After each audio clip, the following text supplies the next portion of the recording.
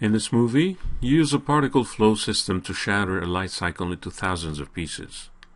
This should take place at around frame 257, as one light cycle hits the light trail of the other. Before you create the system, you need to extend the animation.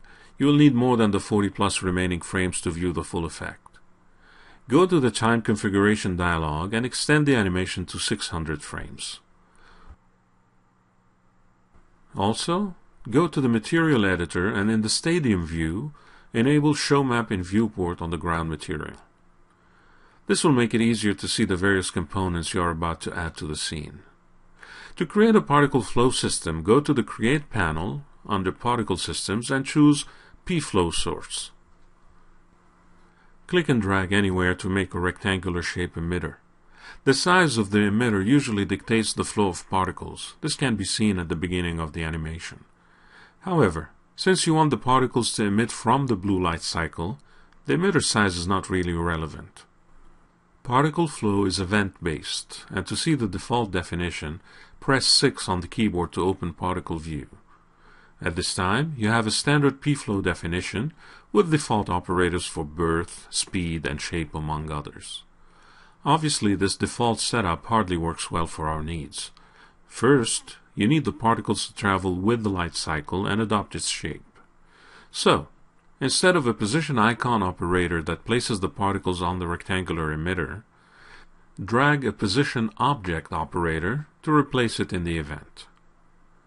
Select and then right-click and delete the speed and rotation operators. You'll redefine that behavior a little later. Highlight the position object operator you just introduced. Although you added it to the event, you still need to define the objects that will act as emitters. Click the Add button and select the body of the blue light cycle in the viewport. Because the wheels are hierarchically linked to the body, they will act as emitters too. Because the light cycle is animated, and you want the particles to travel with it, enable the Lock-on Emitter option. A handful of ticks appear on the light cycle.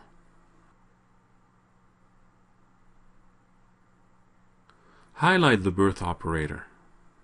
The default is set so that particles appear between frames 0 and 30. Although this works fine in this case, you really only need particles to be born just shy of the impact point.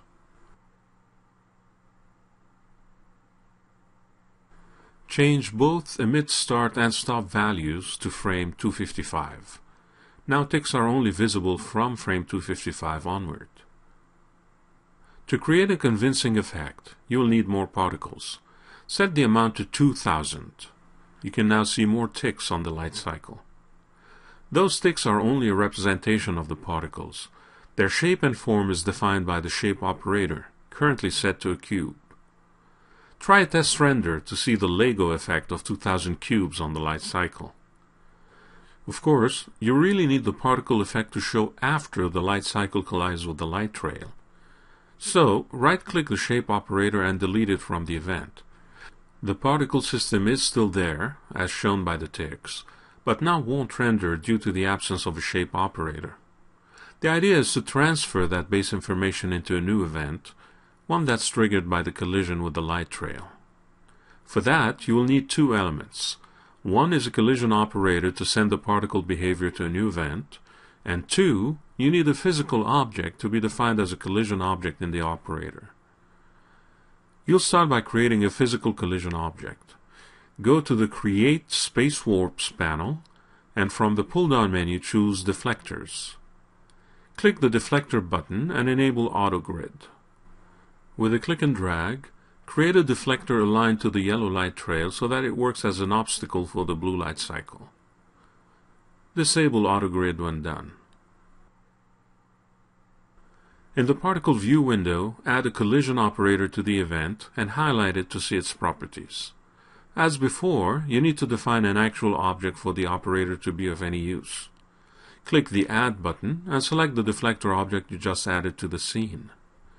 Usually, you use a deflector to bounce particles off of it, but in this case, you actually want the particles to go through. So set the speed option to continue, as you're using this operator simply to pass along information to a new event. Add a spawn operator to an empty area of the particle view. This creates a new event. Make sure the display operator of the new event has a different color from the first to differentiate the two. The spawn operator multiplies the number of particles based on your input.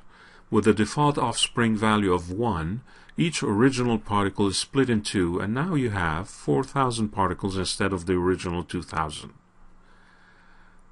By connecting the collision operator of the first event to the second event, you pass along information and behavior data.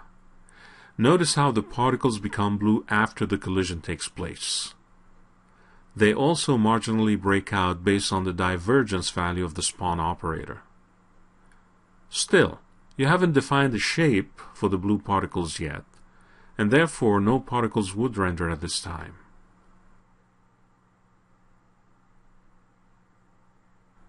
Add a shape operator to the second event. Set the shape to the diamond long option. This looks like a stylized shape that would work well for the scene. Of course, as always, you can experiment with other shapes as well. To define the size interactively, set the display operator to geometry. Go back to the shape operator and adjust the size. A size of 3 should be adequate. You can also enable the scale option and set a variation value so that all particles are not the same size. Add a spin operator to ensure the particles aren't oriented the same way. Adjust the spin rate and variation accordingly. The higher the spin rate, the faster the rotations.